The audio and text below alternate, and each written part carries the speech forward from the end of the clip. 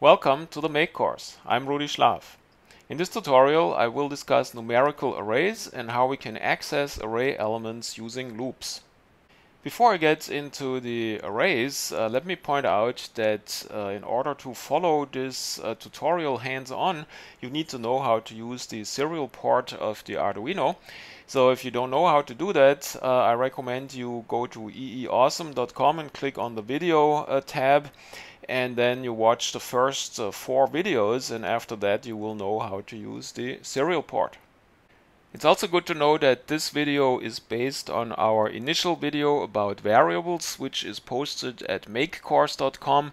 So you can go on the video tab here and then intro to programming videos. That gets you on this page. And so if you watch video number 5, that will teach you how to define variables. And that is the basis for the numerical arrays that I will discuss in this tutorial. Before I discuss the arrays, let's revisit the variables real quick. So this slide is from video 5. And when you define a variable, you use a type definition that specifies what type of variable it is and a variable name. So you could call it A or B or whatever comes to your mind.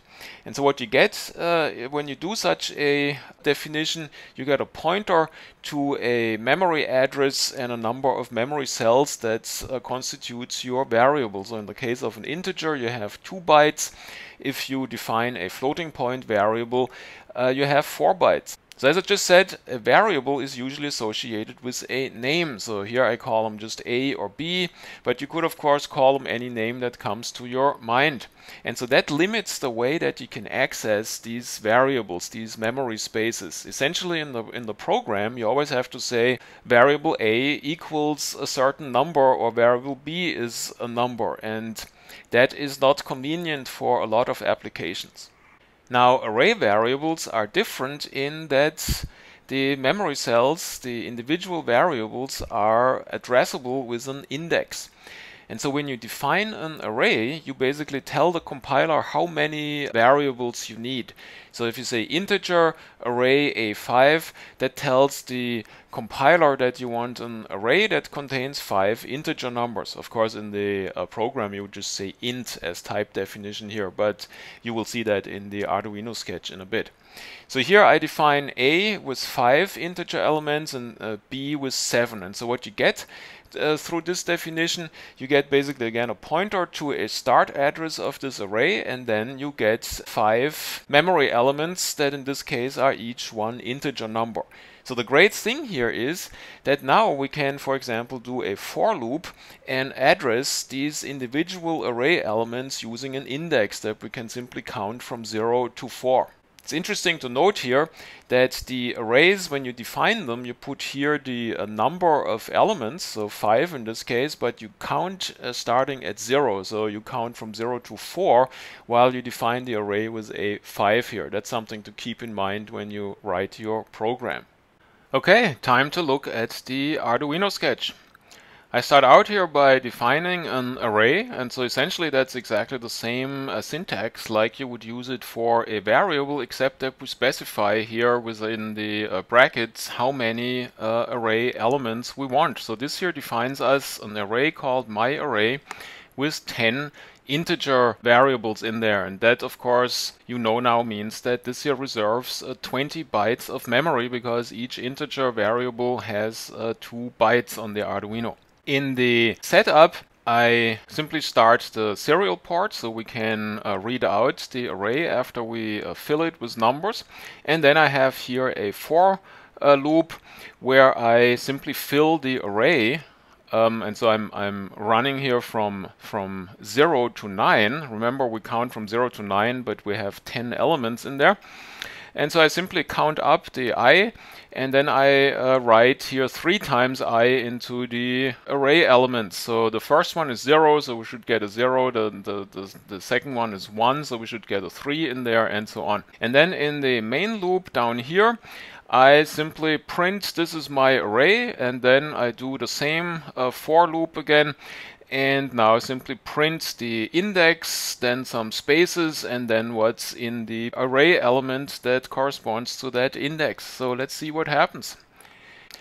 Okay, I turn on the serial monitor.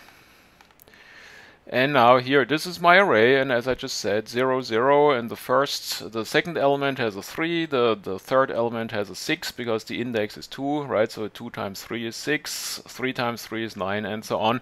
And we end up here at 27. So you see here immediately the power of arrays, because instead of writing now 10 program lines where we say array element 1 is 3, array element or variable 2 is 6, variable 3 is 9, and so on, we were able to make a loop here and simply index those variables by using the I. Very powerful concept. So all this is great. Now you know how to make an array and how to index variables, and of course that's a concept that is helpful in many applications, like if you wanted to log data over time. You could simply every 5 minutes write some data point into the next array element and so forth. So that's great, but there are a couple things we need to keep in mind. So we usually rely on the compiler that it keeps tabs on things and prevents us from doing stupid things by giving us an error message. But here in this case, I want to show you one thing. So we defined here the array with 10 elements. And so of course one could wonder what happens if I make this loop here now simply that it doesn't go to the last element here, but 10 more elements after that 10th one. So we can just run the loop here to 19 instead of 9, and so well, try to write these numbers here into 20 array elements even though we only defined here 10. Well, anyway, let's see what happens. So you see here the compiler does not complain at all. It's uploading and it's done uploading, and so let's fire this up. And what you see here now is that this is my array, and we count up here to 27 in the first 10 elements, and then it simply goes on, right? So here's the 19th element. So you kind of wonder, why do we even bother defining here 10 array elements? If this isn't strange already, well, it gets worse. Let me show you something. So I'm making a second integer array. My second array also with 10 array elements. So we're basically now defining a second set of 20 bytes that is the array my second array. And so let's simply print that also in this loop down here. So serial print ln. Now my second array, and I put the same index in there, right? Because we have 10 array elements, so we can address both of these arrays now smoothly with the same index. And let's see what happens. So let me upload this. So compiler, no complaints, everything is just great. So it's done uploading. And so let's see what's in our printout here. And so you see here that while we get our first array, my array, printed out as we did before, 3, 9, 4, 12, 5, 15, 6, 18, and so forth, but the second array, without having ever written anything into it, right? We don't do anything with the second array except printing it here. You find essentially the same numbers that we found in the previous printout that came after the 10th element, right? So we find here 30, 33, 36, 39, and so on. And this here should make you really concerned, because it tells you that it is absolutely in your power, by using indices here that are out of the range of your first array, to override another array or any other variable that has been defined after my array purely by accident. And so a really good way to keep this from happening is, for example, you could here make a define statement.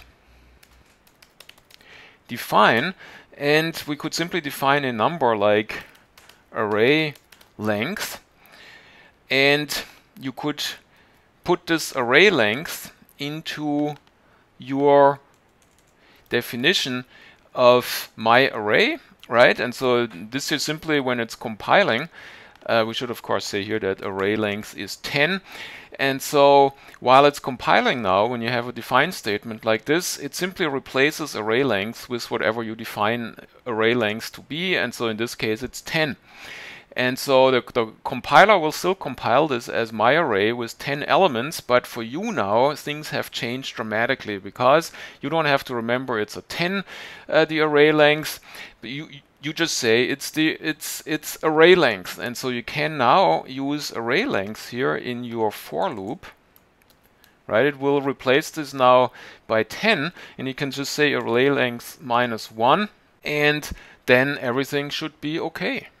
And so it's uploading, done uploading, and we run this. And so you see here now that you get 0, 0, 1, 3, 2, 6, 3, 9, 4, 12, but the array elements of my second array, they are all 0, right? And this is what happens at the beginning when your program is executed. The variables are set to 0 by default when you define them.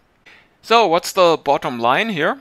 Well, I think you understand that arrays are very useful because you can use a numerical index to address your variables.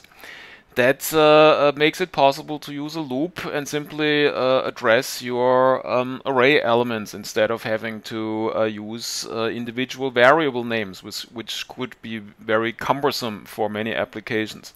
However, all this usefulness and convenience comes at a price. There is nothing that prevents you from exceeding the allotted array memory space if you use indices that are out of bounds. And so it's totally up to you to make sure that the indices stay within what you define when you define the array. A great practice that you should adopt right from the start here is to use the define compiler directive, as it is called. Because that allows you to replace a number that is difficult to remember and so forth with a human interpretable name. And so as I just did it, I said array size is 10, right? So when you write array size is 10, then you can use array size throughout your code instead of the number 10. And so that reduces, of course, the potential for making a mistake that you go out of bounds with your index. Another great advantage of using this here is that if you ever wanted to make your array bigger down the road because you decide you need more array elements because your programming objectives changed, all you need to do is to say here array size is a different number, and then if you used array size in all the for loops in your code and so forth to address the array, then it would update itself, and so everything would still be working. So these define statements, they are really awesome for changing code down the road and for preventing mistakes by simply using the wrong number in some loop, and then you sit there for like 3 hours trying to figure out why your program doesn't work. Alright, that's it. Now you know how to use numerical arrays and how to handle them properly. I hope you enjoyed it. Thanks for watching.